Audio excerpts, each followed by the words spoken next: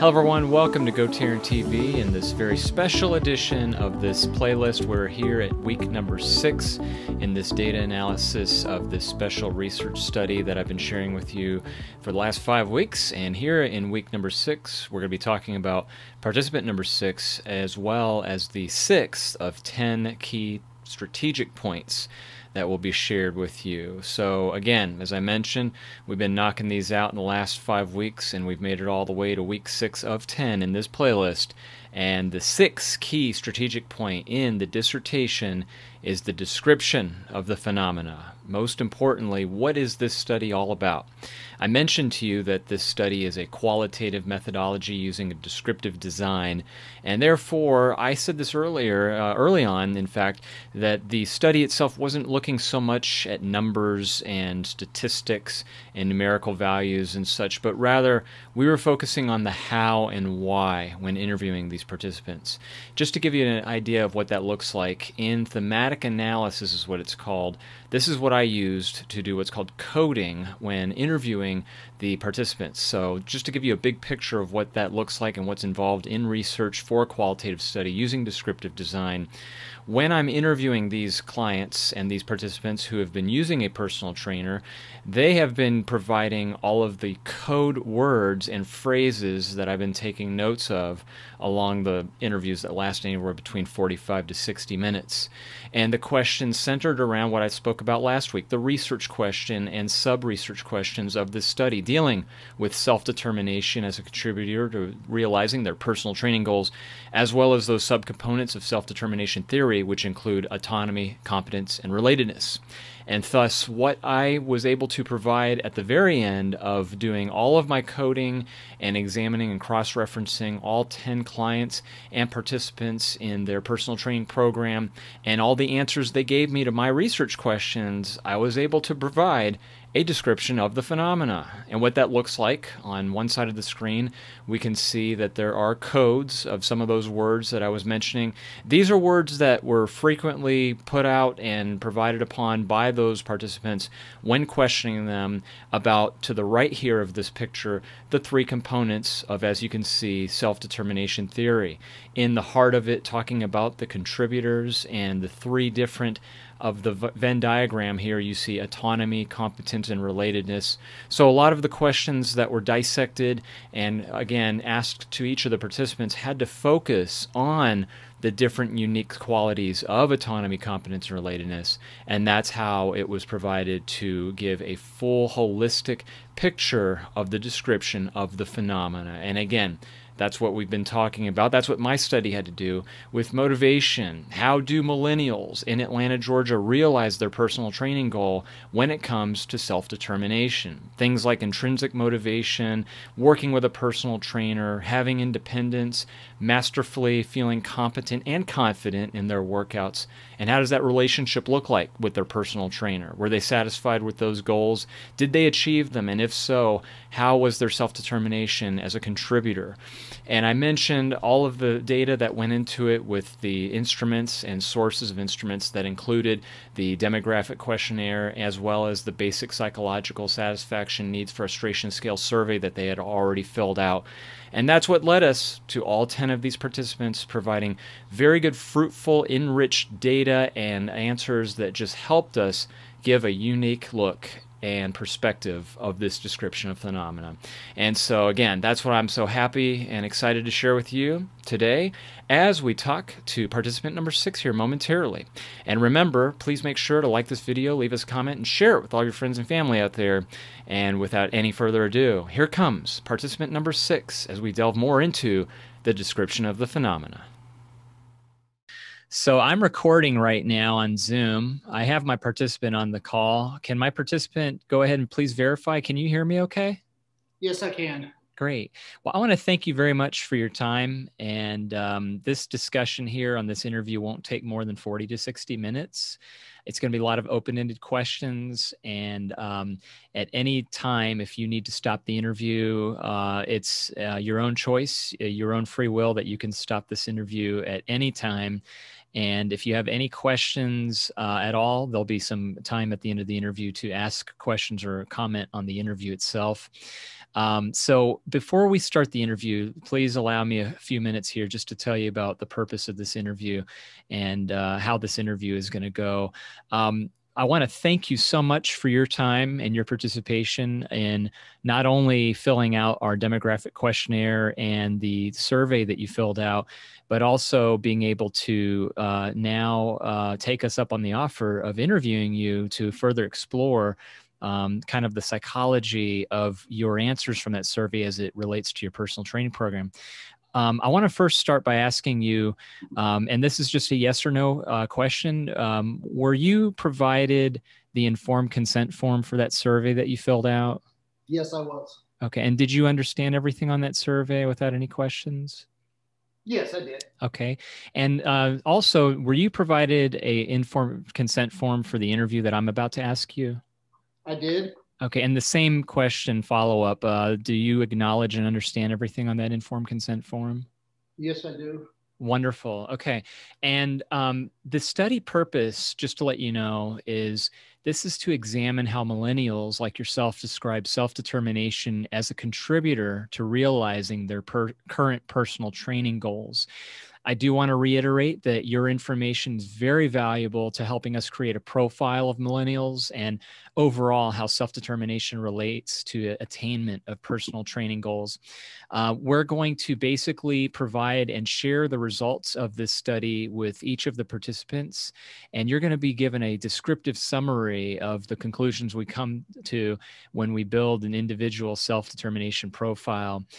We'll also send you the audio of this interview in addition to the transcript for something called member checking. In other words, after our interview's done, I'm going to send you the interview so that way you can both listen to it and read it. And if there's anything that was needing more clarification or you'd like to revise, that's your opportunity to edit or change anything or add anything in. So that way the context of all the answers you give us are to the best of your abilities. I do want to tell you there's no right or wrong answer in any of the answers you're going to give us to the questions. These are all pretty much truly how you feel. There are a lot of very much how and why questions, very descriptive questions. So now that we've addressed all of that, I want to let you know that your confidentiality will be maintained at all times. I will never ask you your name. You'll be anonymous. All of the information from our interview will be stored on an encrypted, password-protected computer, and it's only accessible to myself, who is the researcher. And before we jump into the interview questions, I do want to tell you at the end, we'll confirm your demographic questionnaire as well, just to make sure that we have everything straight on there.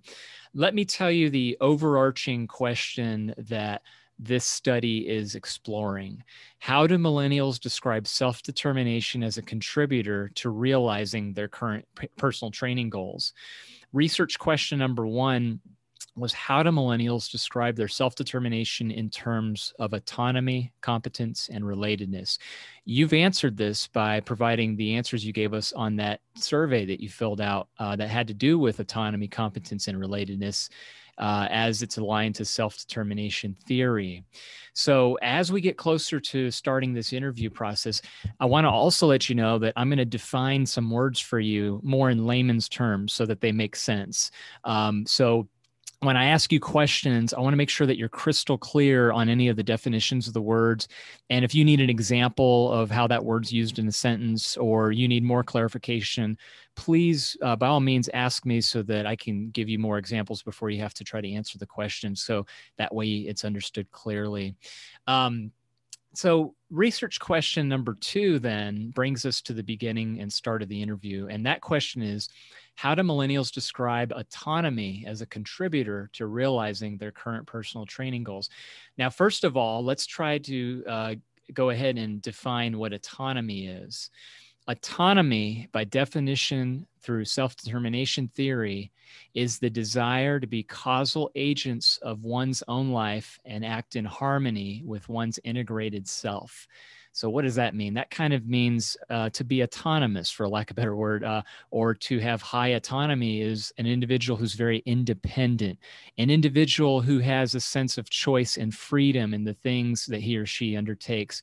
So let's use one of your answers from the survey that you gave us on the Likert scale from, 1 not true at all to 5 completely true. When we asked you, quote, I feel a sense of choice and freedom in the things I undertake, you gave us a very high score, which led to the reason why we've decided to bring you here, because not only did you score highly on the self-determination survey, but you also scored high on your goal attainment. So that composite brought you to this short list. So since I'm under the impression you scored very high on your autonomy questions, let's now take a look at this with our questions through autonomy. My first question to you is this. Do you have an understanding of what autonomy means before I ask you the question? Yes, that's where you're able to make the decisions on your own. Uh-huh. Yeah, exactly. Very good. Excellent. So taking that into account, can you please describe whether you had some degree of autonomy or to what degree your autonomy was in your personal training program, whether it was none at all, small, moderate, large? What did autonomy look like, your degree of autonomy in personal training? There was a trainer I did have that basically says, we're going to go target, let's say, this muscle group. Uh-huh. You can either go after through a high intensity, low intensity. Okay. But we're still going to train the group, and each way is going to be trained a little bit differently, but it's still going to target the same muscle group as the other would. Okay, so talking about that targeting muscle group then for a minute, do you feel like that aligned with your own sense of choice and freedom? That does, and it also helped improve the training sessions too, because I was able to put a little bit of input on stuff that I actually liked a little bit better than stuff I didn't like. Can you please provide us some examples of some of the things that you were able to give input in, some of the things that you liked and some of the things you did not like? Okay, for instance, on the bench, I've got issues with the left shoulder. Okay. To where I can't, after a certain weight on the barbell bench press, my shoulder will start to roll when I'm pushing it. But as long as even if I took the same weight and put them on dumbbells, I'd have no issues. Okay. So I was able to do a little bit modifications, and the trainer was actually helping me with it to where I was able to still target basically the chest, the delts, in the same fashion, but with the dumbbells, it actually gave a little bit better freedom of movement on the shoulders where it needed it. Okay. Thank you. And let me ask you then this question. In terms of, let's talk about your decisions and how your decisions reflect your wants. Would you then say, how can you describe to us how your decisions in your personal training program, were they a reflection of what you really wanted, would you say? Not necessarily what I really wanted, okay. But they were there to give me a direction. And tell us a little bit more, please, in detail. What do you mean by direction and how that looks like? Okay, so when the trainer sit there says, well, to accomplish this goal, we'll need to take, let's say, steps 1, 2, and 3. Okay. But let's say if you're good with step 1, you're a little troubling with step 2, and you're fine with step 3, he'll go back to step 2, and he'll play modifications to where we can still attain the step 2 goal, but in a different fashion. Interesting. Okay. How about, let me ask this question this way then. With this in terms of autonomy and with this personal training program, how did you feel in terms of the choices that you expressed to the degree as how they defined you? So in other words, what I'm asking is, did you feel like your choices in your personal training programs were an expression of who you really are? Not necessarily, because I came to the trainer to reach a goal that I couldn't on my own. Right. And not necessarily because I couldn't do it. It was he was there to actually help me accomplish it within a short time frame. As where I want to say, procrastinate through the workout, instead of where you take a 1 hour workout where you have someone that's helping you, assisting you the whole time. It might turn into 2.5 hour workout. Okay. Well, then let me ask this question. Were there ever times that you just felt like during your personal training program that some of the exercises or routines felt like something that you had to do instead of wanted to do? Some of them were like for warm ups, cool downs. He would always put me on the treadmill, but I'm going to say a true runner. Okay. I do every once in a while, I'll get up and run races and stuff, but I'm not the person that will go out and just run miles at a time. Mm-hmm. But for instance, if we put me on a spin bike, I do much better on that. Okay. So for instance, cycling is my cardio pick of choice. Uh-huh. Running's okay, rowing's okay, swimming's okay, but it's not my first pick. Okay. Okay. And how about this question then? And let's kind of delve into this a little deeper. Did you ever have any times during your personal training program where you've maybe felt forced to do too many things that you wouldn't have chosen on your own? Yes, and that's one thing that the personal trainer was hired for. He was Mm-hmm. hired to push me past a limit that I didn't know I could pass. Mm. Mm-hmm.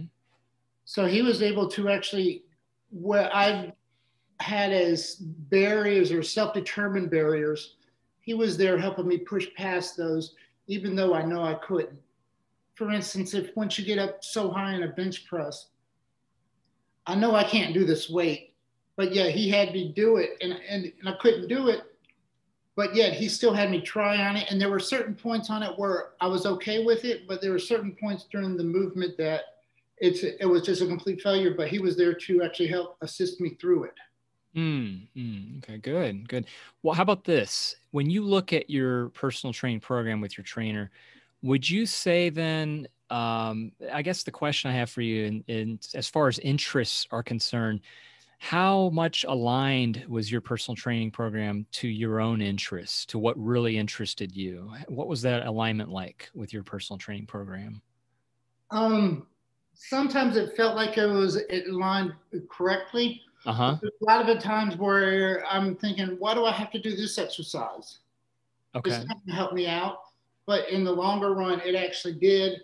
And these were things that trainer was there to help push me with. And out of that, I did not understand it at first, but 6 months later down the line, I started to understand it.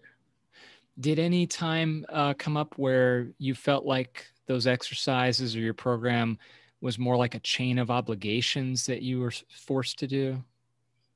Yeah, for instance, if I'm having a bad day and I really don't want to work out, or if I Uh-huh. just feel like I've got other things going on that are just tiring me out, Hmm. and I go there to do that, and the trainer has everything set up, just pushing me, pushing me, pushing me.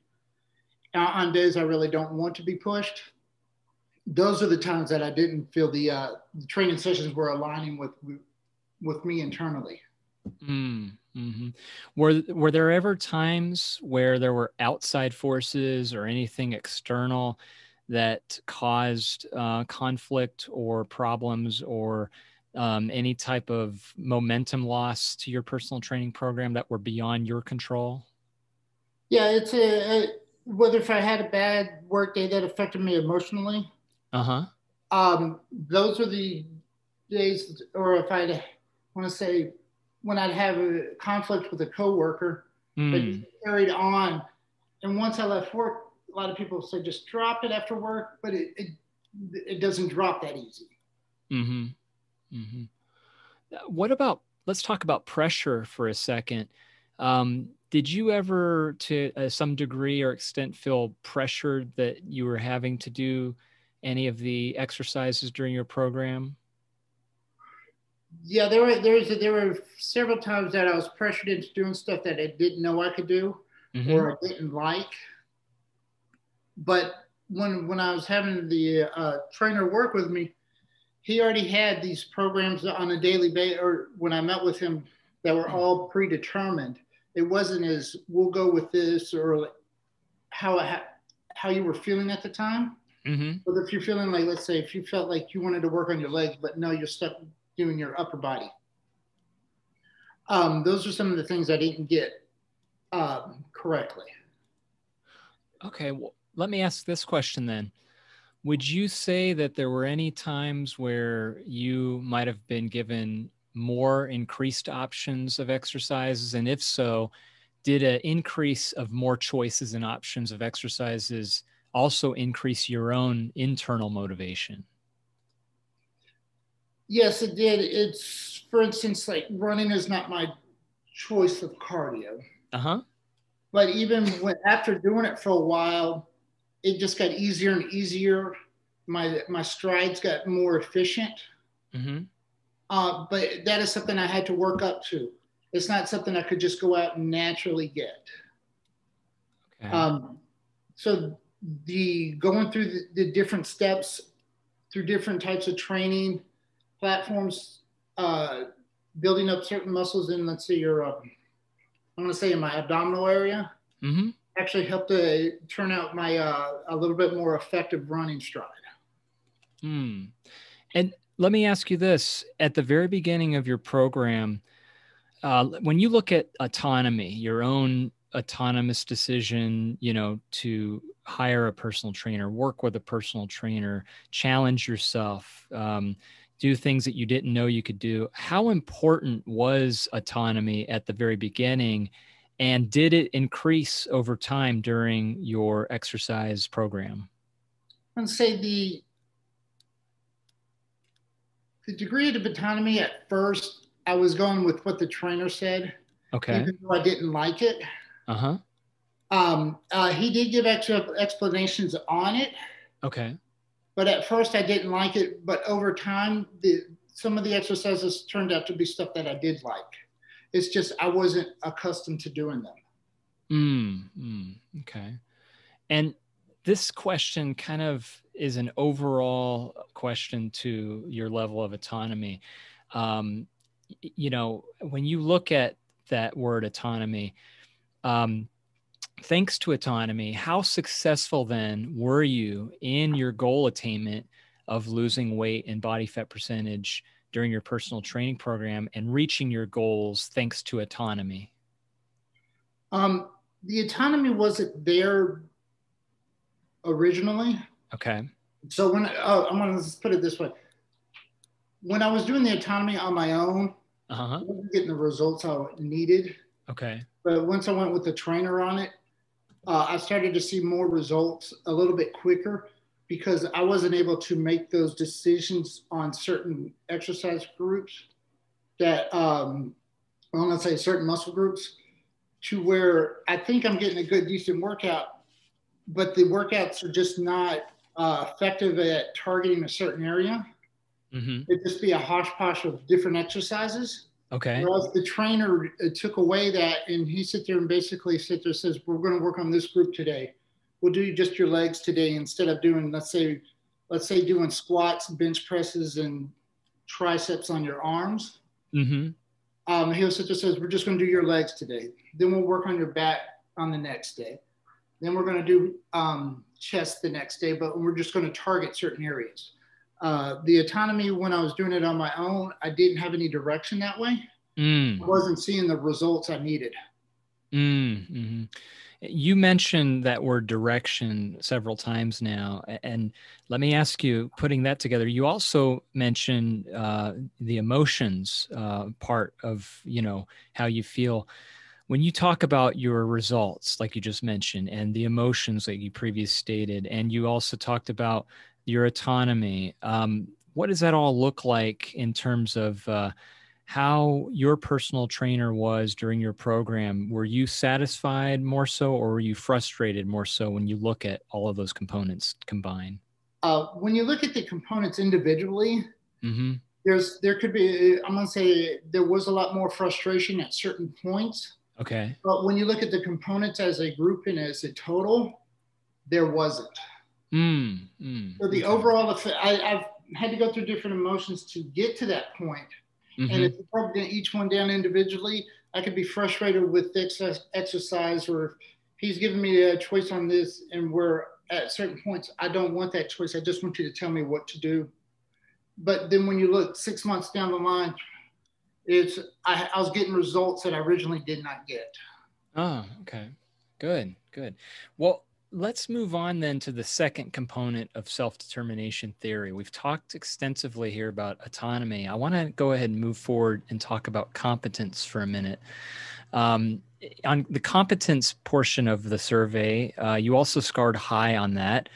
For example, just using one of the items where it says, I feel competent to achieve my goals.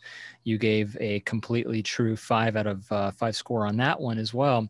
And so when we talk about now tying competence to personal training, research question number 3 is, how do millennials describe competence as a contributor to realizing their personal training goals?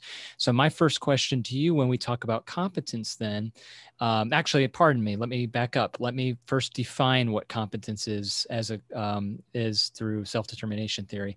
That is to seek control of an outcome and experience mastery. In other words, it's to master a skill. In this case, maybe it's how to master a certain technique of an exercise, or master the proper diet and proper nutrition that goes into losing weight, or properly losing body fat percentage.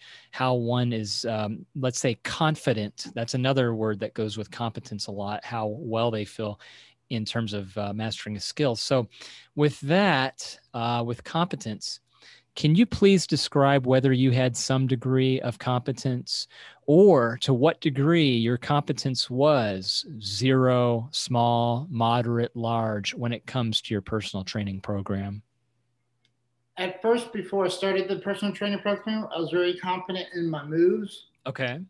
But as going through the steps with the trainer, Uh-huh. the competence went down because he was pointing out certain areas where I was making mistakes that I would never know on my own. Okay. When he pointed those mistakes out after working with that trainer, do you feel like you became more proficient and mastered those skills eventually later, or did you not improve on those techniques that he wanted you to do? It took a while. Uh, where I thought I was doing a movement correctly, basically I had to stop doing that movement in that particular way. And the gains that I got from that, it turned into just a lot more frustration when I had to start from all over, having to retrain the muscle group to move in the correct form. Mm-hmm. Mm-hmm. But over time, it was the correct form was a way of injury prevention. Okay. In my original way, I could have injured myself a lot easier had I kept on going that way. Interesting. You mentioned injury there, and I want to touch on that for a second, please. How important is it for injury prevention and competency, how those are linked together for a personal training program, on your own personal opinion? Was that important for you to ensure that you did not get injured and that you were competent before beginning your personal training program? Yeah, that was very important because if I got injured, I'd have to stop everything. Depending on how bad injury could have been, I could have had to stop working. Mm-hmm. Then that would take away from what training I was doing. Mm-hmm. And plus, also, too, in what successes I've had with that trainer, I could lose him because he could just move on. Whether if the injury was from my own neglect, that would be the cause of it. Why he's always trying to tell me to do it correctly, then I'm just sitting there just doing I'm going to say doing the exercises incorrectly after he's corrected me so many different times. Mm-hmm. Then once you're injured, it could take forever to get back into normal condition. And some injuries I wouldn't be able to recover from. Mm-hmm. Mm-hmm. Let me ask you this. How capable do you feel now where you're at after working in your personal training program on preventing injuries and ensuring that you did those exercises the correct way? Capable. After meeting with the trainer, I'm a lot more capable of doing them correctly. Okay. He did teach me on ways to um, progress Okay. or to increase my weight and to where I'm not increasing too much weight to where I am doing it incorrectly, or to where I think I can do a certain weight, but in actuality, I really can't. And he was pointing out to what to look out for. Okay. Okay, good. And how about, let's ask you this. Looking at it now after working with your personal training program and building your competency, how well do you feel in terms of being able to successfully complete difficult and challenging tasks, like more challenging and difficult exercises, for example? How do you feel in terms of being able to successfully do that? At first, I thought I wouldn't be able to do it.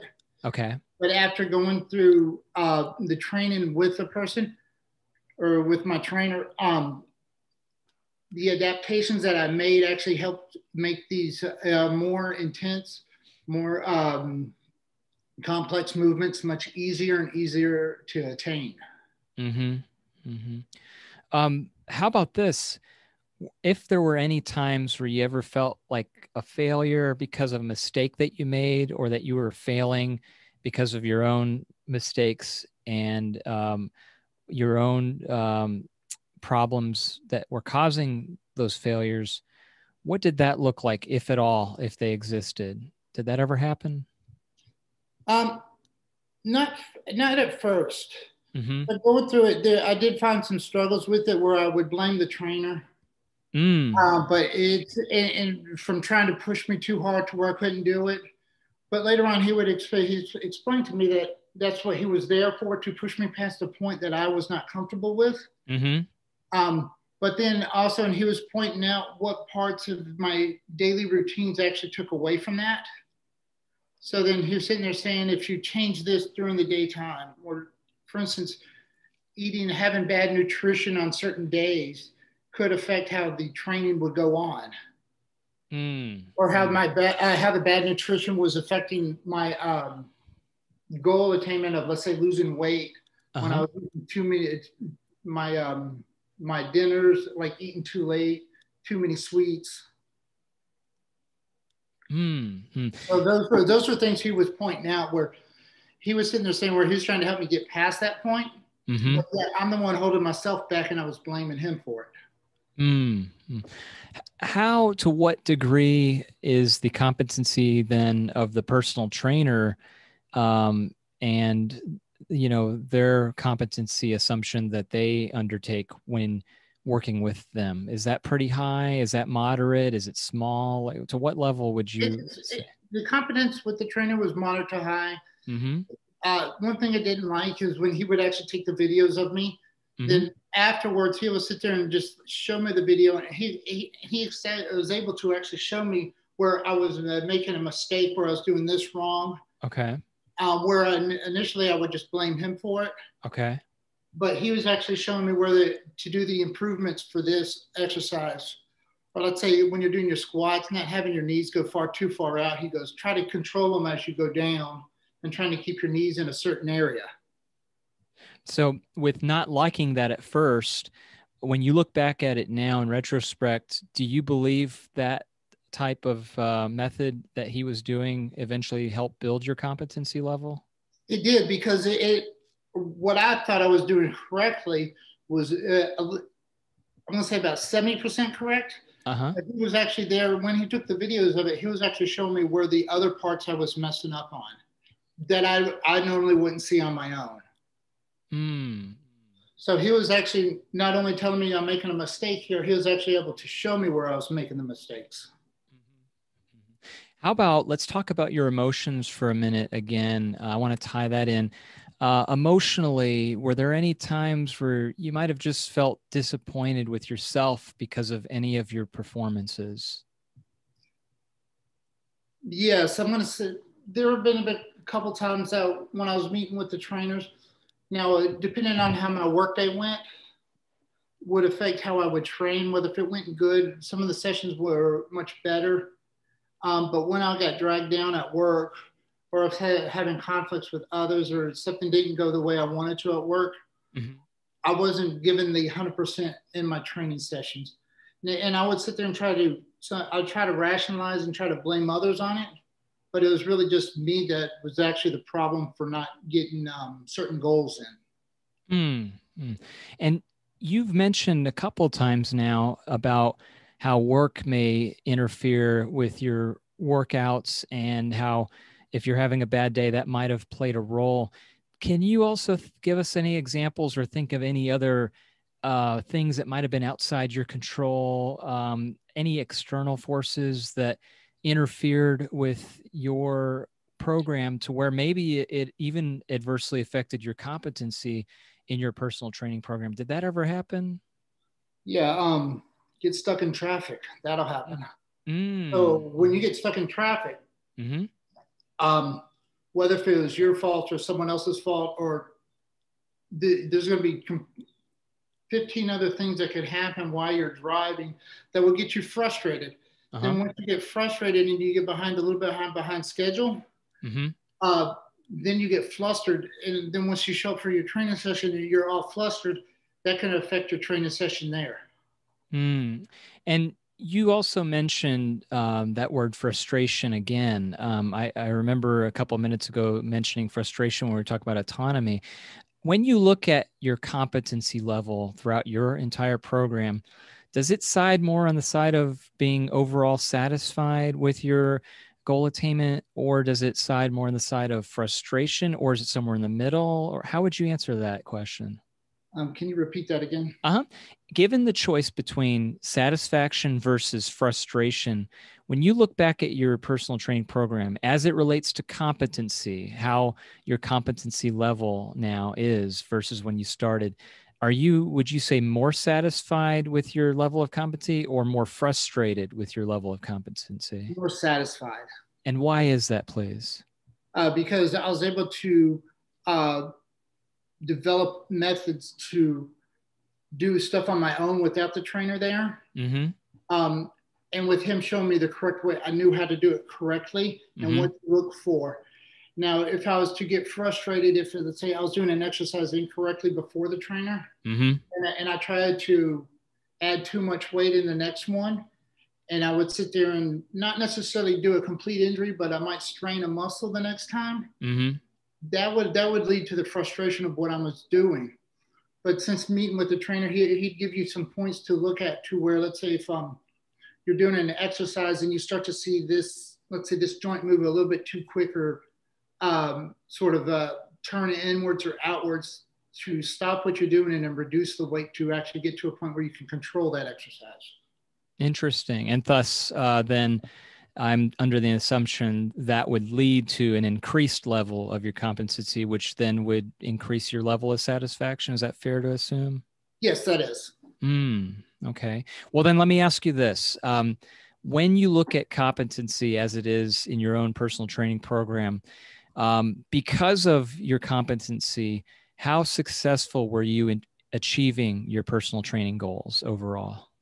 I'm going to give it a total of 95%. Uh-huh. I was able to achieve my goals. The part that I didn't was the neglect from my side. Okay. Of not controlling the nutrition intake as much as I should have. So I take it then it's fair to me to assume that there should be some more learning to improve your competency in nutrition then? Yeah, there's a point of where the trainer himself, he would give me general rules. Uh-huh. But since he wasn't a nutritionist, he says he would not recommend that. Mm. He'll give me direction on it, Mm-hmm. but he's in there saying, well, you need to go do this, you need to go there. He wouldn't do that. Let me ask you this hypothetical question. Then in this case, from everything you learned from your personal trainer, do you believe that you have the competency level now to turn around and be able to help educate, coach, train a novice beginner? If somebody was coming into the gym for the very first time and they had almost zero competency, they had never stepped foot in a gym, didn't know how to work out or exercise, how would your level of competency be to be able to help that person if you were the personal trainer? It would be a lot more. Uh-huh. But it also is that you got to take into the fact whether this person was does have any sports ability or not. Okay.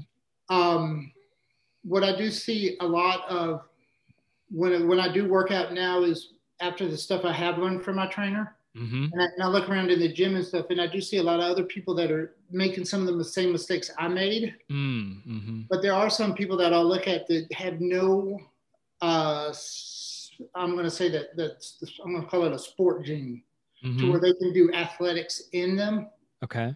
But they're trying to do it, but they're trying the wrong way. Hmm. And to where, and those are some of the issues you would get with some of that. Now, I could turn around and help them out Okay. just because of the stuff I have learned. Okay. Very good. Um, let's move forward then to relatedness. This is the third of three components that are built in self-determination theory. On the survey for relatedness, one of the questions asked, I feel close and connected with other people who are important to me. And once again, you scored high on that, meaning you were very aligned with that statement, that defined completely true of who you are from your survey answers. So when we talk about relatedness, the relatedness defined by self-determination theory is the willingness to interact with, be connected to, and experience care for others. A synonym for relatedness then could be belongingness, or in other words, needing to feel belonged, wanting to be belonged. We're talking about now the relationship of yourself with your personal trainer. So research question number 4 then is, how do millennials describe relatedness as a contributor to realizing their personal training goals? My question to you then is, can you please describe whether you had some degree of relatedness, or to what degree your relatedness was, whether it was 0, small, moderate, large, in terms of your personal trainer?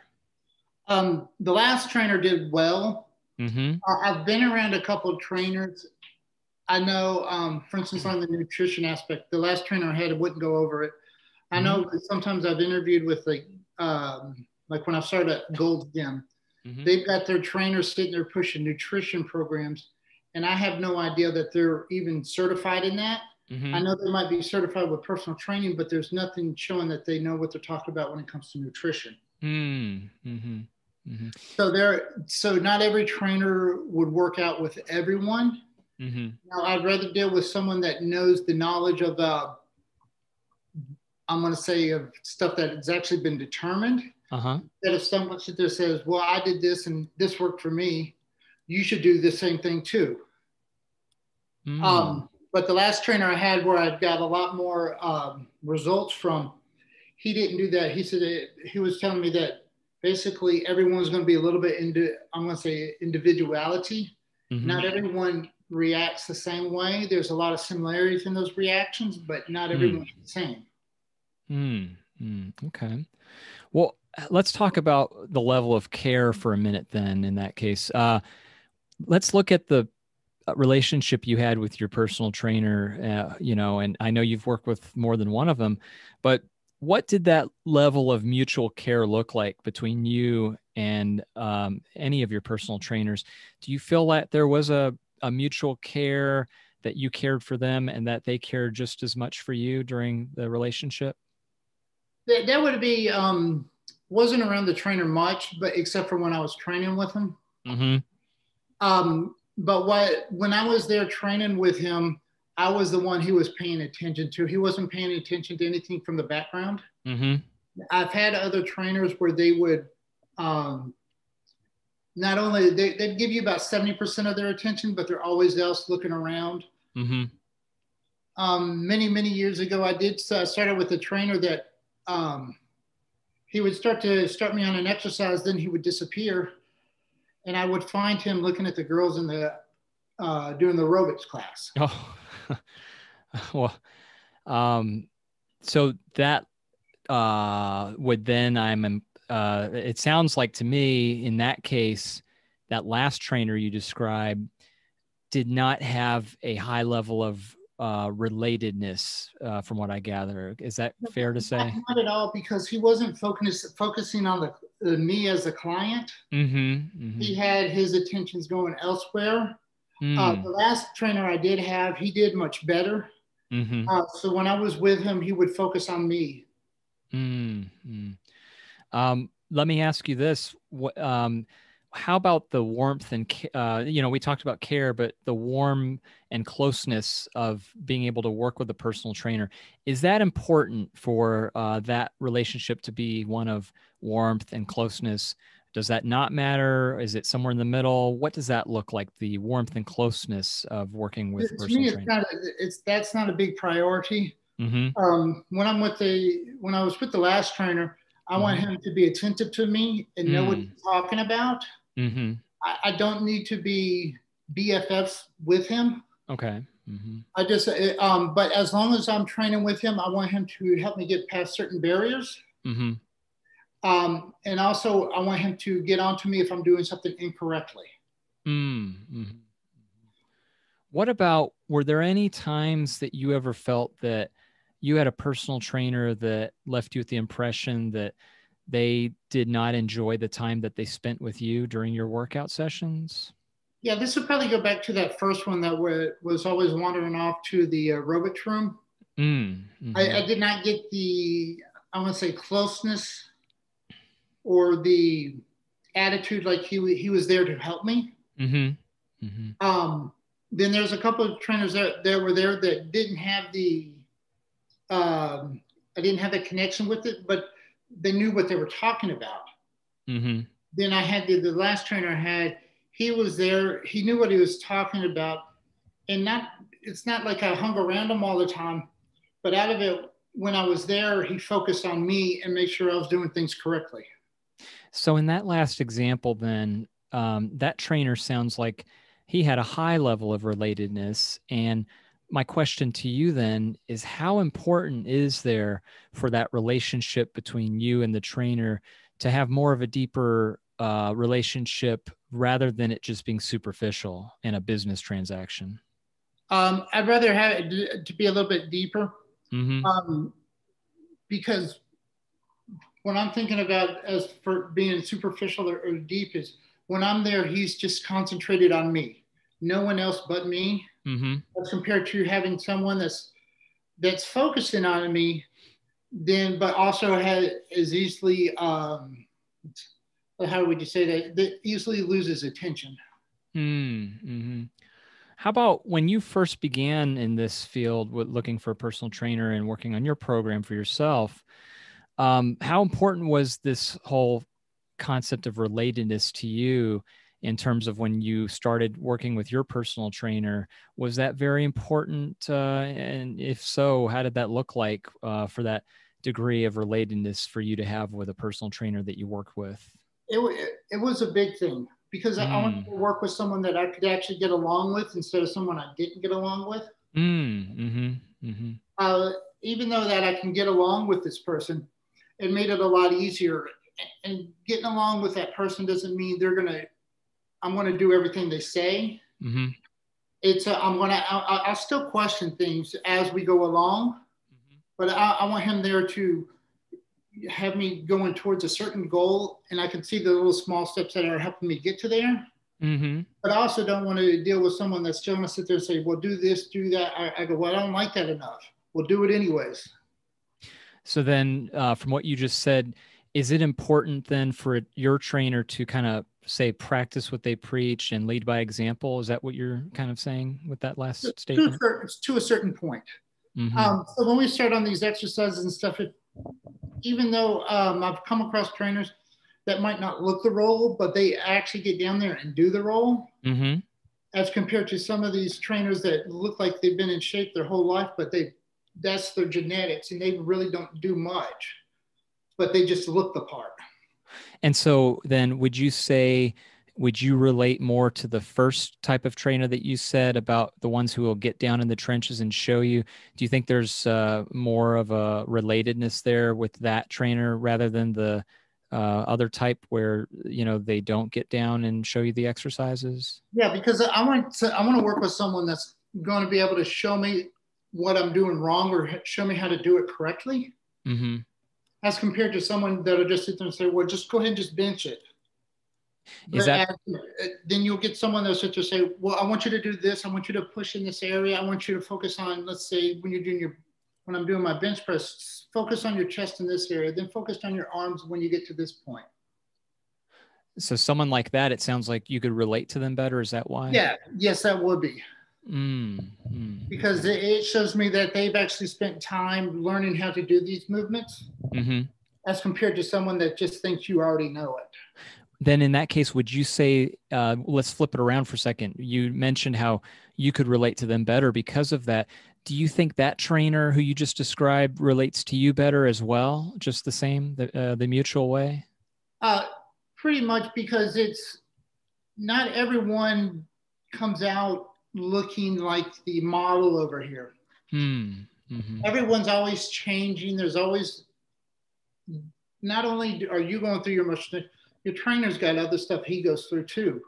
And Mm-hmm. there could be some times where he's just running real tired and he just grabs something quick to eat and turns around and it just ends up being bad for him. Mm-hmm. But I would rather deal with someone that's actually gone. It makes it a lot easier to relate to that person when they go through the same steps you're going through. Well, I know I'm going to say when he was down there explaining it, he goes, I know how you feel this year because I went from this point to this point, and I'm Mm-hmm. just helping you do the same. Mm. Those are the ones that you're going to find the relatedness to a lot better over the ones that didn't have to take those steps. Mm-hmm. Mm-hmm. Good. Okay. Well, let me ask you then this question to kind of tie in relatedness here. Looking at that word relatedness and in your entire personal training program, then how would you say, how successful were you in achieving your personal training goals thanks to relatedness?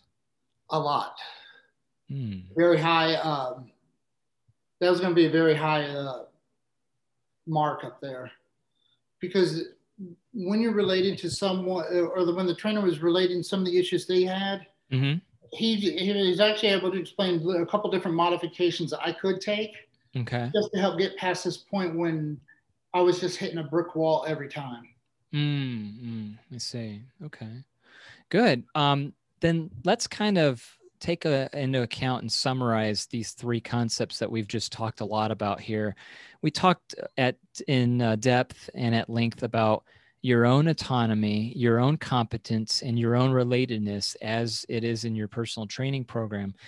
My question to you is comparing yourself to other millennials, that's anyone else who's your age from your generation, how does your generation compare then to the other generations in terms of those concepts that have to do with self-determination? For example, how does your generation, the millennials, compare to, let's say, the baby boomers, the older generation, or vice versa? How do they compare to the younger generation coming up now?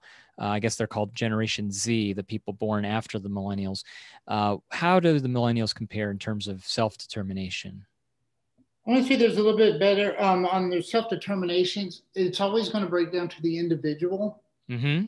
As you can, in each group, whether if you're the baby boomers, the millennials, the Generation Zs, Mm-hmm. you're going to have a couple of people that are, there's going to be a certain percentage of them that are real determined to do stuff Mm-hmm. as compared to some of them that it came naturally to, so they don't have to put that um, extra step in there. Mm-hmm.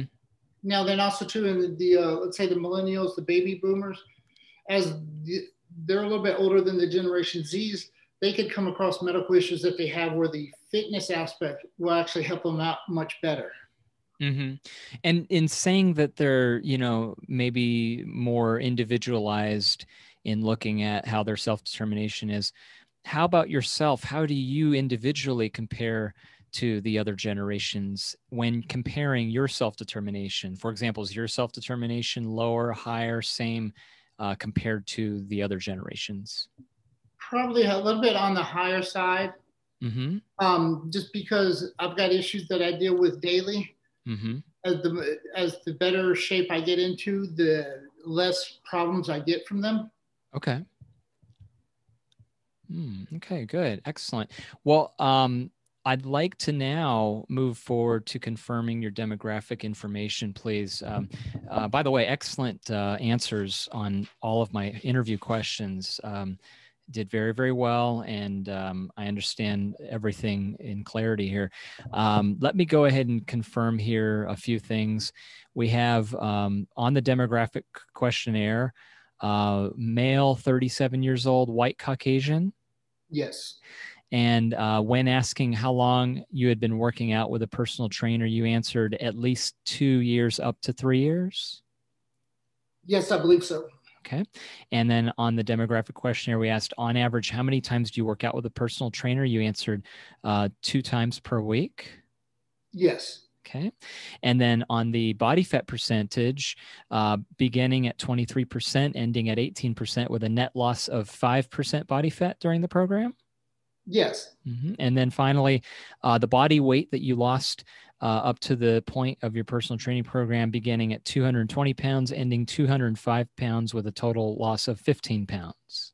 Yes. Right. Now, also true is, I'm going to say there's muscle mass that I actually increased during that time frame too. Good point. Right. That's a very good point. Yeah. So it wasn't just like I lost 15 pounds. It could have been maybe 20 to 25 pounds of fat I lost. Sure. I did add a little bit more muscle. And I didn't see that on your form here. Yeah, that's a good point. Right. When you take that into account. And we were going on goal attainment by a composite of, again, for example, how we got you on this survey to do the interview was we were looking at people's body fat percentage and then taking that into account with their body weight. And then the average of both of those percentages, we took and matched it to how high you scored on the self-determination survey that you did. And from there, we came up with an ultimate final composite number. So again, well done. Great job on that. As we're nearing the end here, let me turn the interview around to you, please. Do you have any additional comments you'd like to make, or are there any questions you have about the interview? About the interview, no. Okay. Well, again, I want to thank you very much for your time. I'm going to close out the interview with a few points here. I did mention this before we started recording, but I do want to let you know that your input here is very valuable. It is going towards my own dissertation that I'm attempting to get published and defend, hopefully successfully, and get approved within the next couple months, sometime in March. And I will make sure that you get a copy of that final dissertation. That way, you're going to get an overview of everything when we put all of these data together of the surveys and the interviews. You're going to basically see how you compare and match up with your profile, with the other millennials, with all of these composite scores that we've been talking about. And you'll also be able to get the audio copy and also audio transcript of our interview together. I will send that to you as soon as possible. And I'd like you to please do something that we call member checking. I'd like you to please check for accuracy, that all of the answers you provided us were true and meaningful to your best of abilities. If, for example, you listen to the audio or you read the transcript and you hear or see something that didn't come out the way you wanted it, or if you forgot something and you wanted to edit it or clarify it, it gives us time to go back and we can modify it as needed and revise it before we finalize and publish the study. So please let me know. We'll keep in contact on that. And that way you can get any information you want as it has to do with this study. But other than that, before I stop the recording, one more time, any final comments on the interview, the survey, or any of the questions? No, none at all. Okay, great. Well, thank you so much. I'm going to hit the stop button right now.